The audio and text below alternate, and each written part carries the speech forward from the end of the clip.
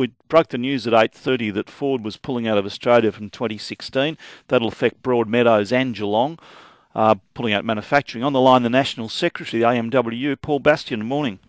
Good morning. Do you know exactly what they're going to do?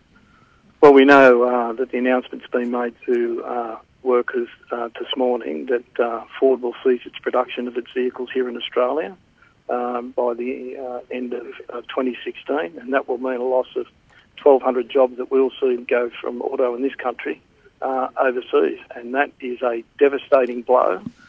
Even though some workers may have expected this, nonetheless this will be a devastating blow to those workers, their families and their communities, and we are alarmed at the way this has come about. Where Ford have announced it as a fait accompli, that Japan and Detroit have said that's it, it's all over, and we're alarmed at the knock-on effects this has, not just for Ford but for the component sector, the rest of the auto industry, and indeed the manufacturing sector. We are in a crisis in manufacturing, and we need some action around this to be taken right now. Well, we'll get to that action in a moment.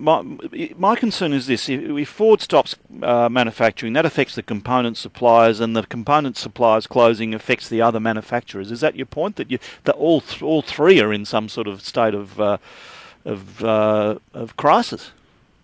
There is a real knock-on effect that will be flowing through to the component sector and the auto sector. And the auto sector is critical to manufacturing. It is the hub of innovation, work organisation and skills, and plays a major knock-on role in technological diffusion throughout manufacturing. That's the point that we are making. We cannot stand by and see our manufacturers, including auto, be belted around by the high dollar, why countries around the world such as Japan are intervening in their marketplace by printing more money. We've seen the yen devalued by 25%, and we've got a tariff regime and entered into trade agreement that put our manufacturers at a competitive disadvantage.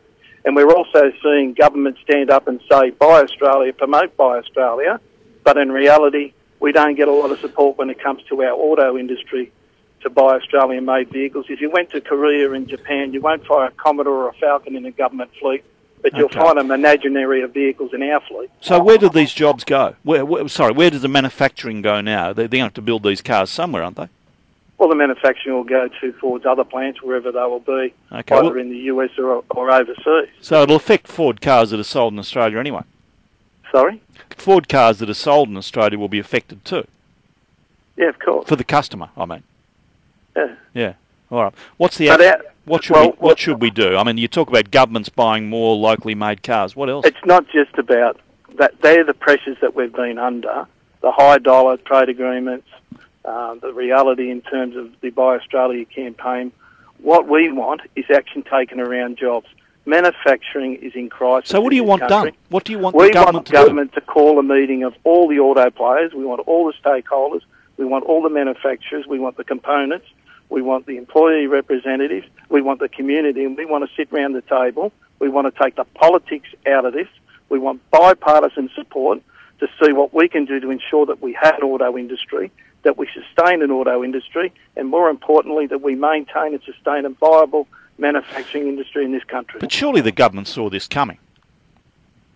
These are issues that we've been saying to the government for some time, and to the credit of this government, they've at least put proposals on the table through the Australian Jobs Plan about what they're prepared to do in terms of manufacturing more broadly, and they've recommitted to $5.4 billion for the auto industry.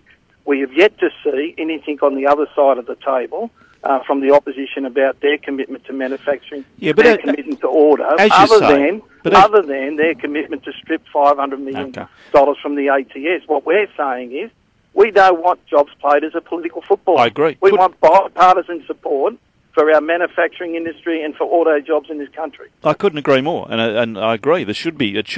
Politics should be taken out of it. Let's hope it can happen. Meanwhile, I mean, there's the political side, but this is just personal tragedy for workers, isn't it?